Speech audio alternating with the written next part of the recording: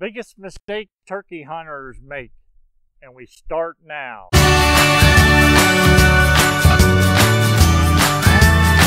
What's going on with you? My name is Steve with STO Wildlife Calls. Welcome to the channel. If this is your first time here, glad to have you. If you want to learn more about do-it-yourself hunting projects and crossbow hunting, start today by subscribing and click the bell, and you will keep up to date.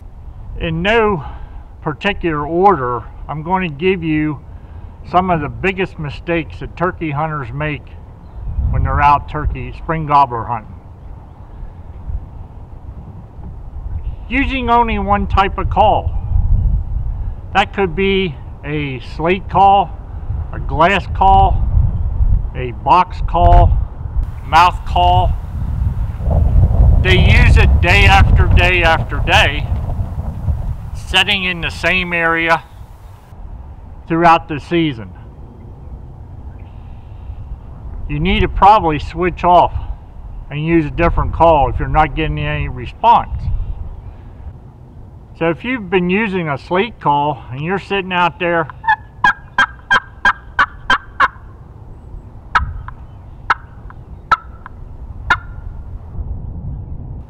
day after day and nothing's working, and this is the only call you've been using, you might want to take something else along with you tomorrow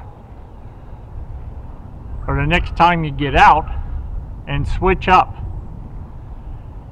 because a mouth call is going to sound different than the slate call. Box call is going to sound different than the mouth call and the slate call. And the biggest thing that a lot of fellas aren't using, some are starting to use, is a tube type call. So you need to switch up your calls. And along that line is hunters call too loud.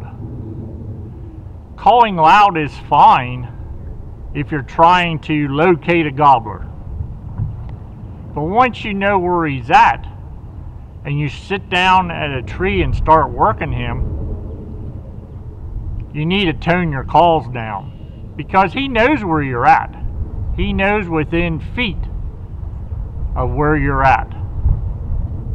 So remember, whether you're using a box call, a slate call, mouth call, tone down your sounds as the gobbler works closer to you. He's not hard of hearing.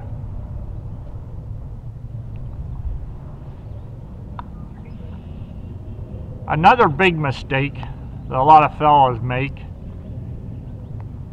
is not staying still. So you sit up against a tree, get yourself comfortable. Most turkey call vests have seats on them. Have a nice padded seat. If they don't, there's foam seats out there you can get 1 inch, 2 inch thick. Some of them are even 3 inches thick. Use that. Make yourself comfortable so you're not moving, fidgeting around. Don't do the hand movements.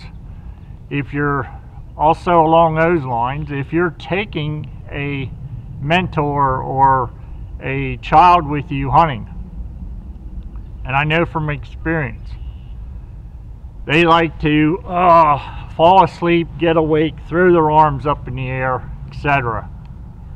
The best thing there you can do is get yourself a ground blind. They can move all they want pretty much, as long as you keep them away from that window, and the turkey's not going to catch their movement.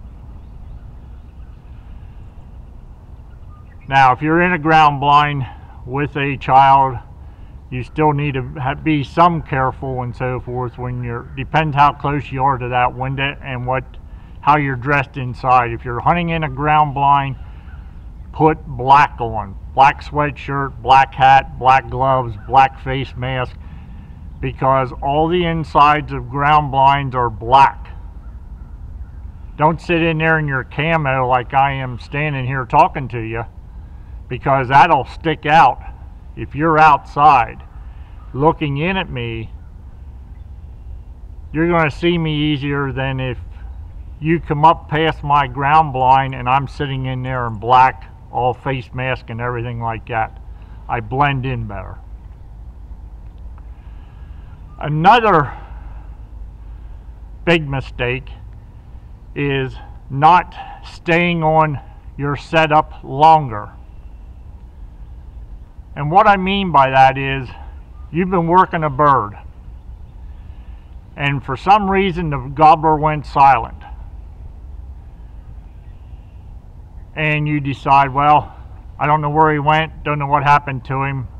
I pack up my stuff and I go to stand up, and whoosh, there goes the gobbler. He was sneaking in on you. So when you think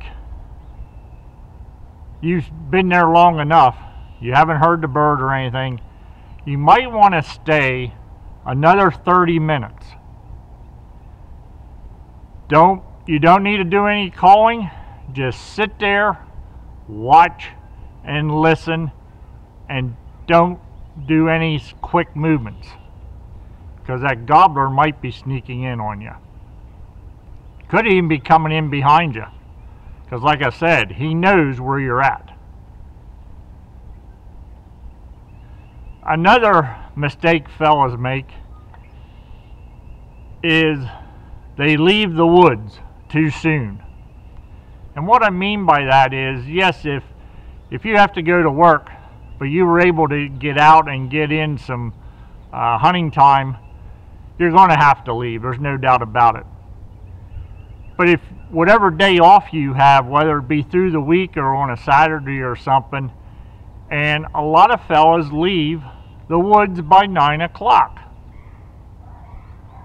I've killed a lot of birds after 9 o'clock. I've killed birds right up till noon already.